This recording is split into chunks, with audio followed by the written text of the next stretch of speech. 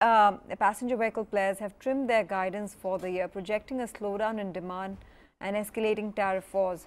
What position does that put you in as a supplier? Is there worry for future orders? No, we have a very solid order book.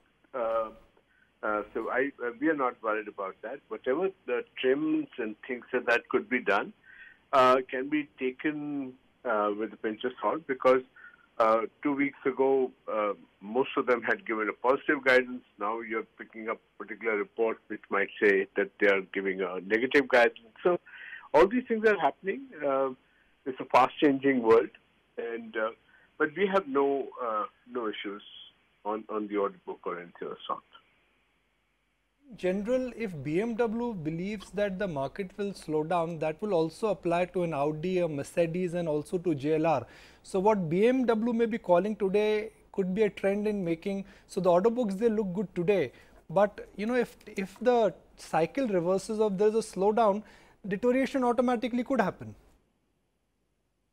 Sure, Nikunj. The thing is that, 1 month guidance and a quarter guidance vis-a-vis a long-term project where, a model is launched and those kind of things are there, there's a little bit of a difference between the two.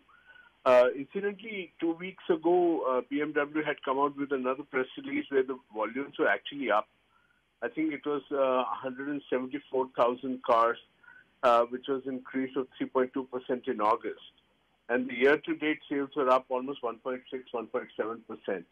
So it depends upon which news you want to read in the morning.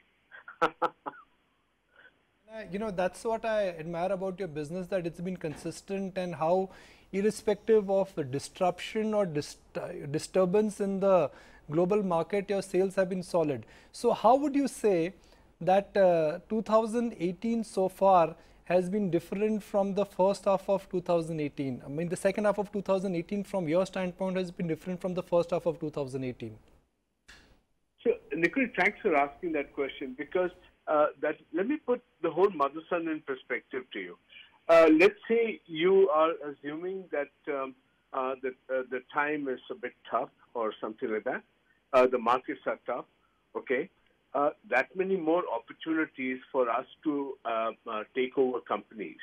Now, our growth has never been related to the car market, how much they have increased their sales or things like that.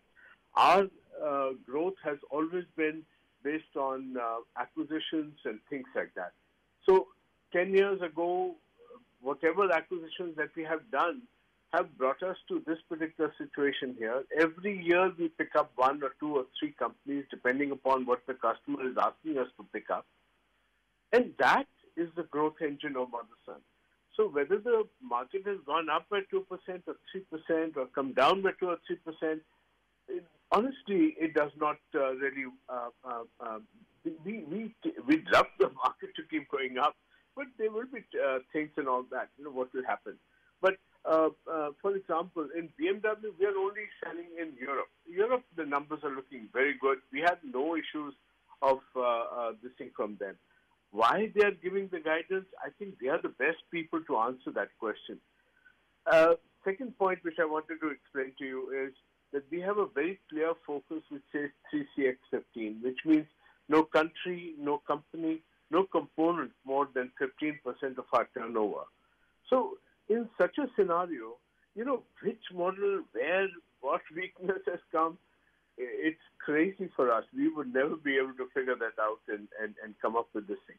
We are in acquisition mode. We've been acquiring companies, and that's the way to look at Motherson, I think.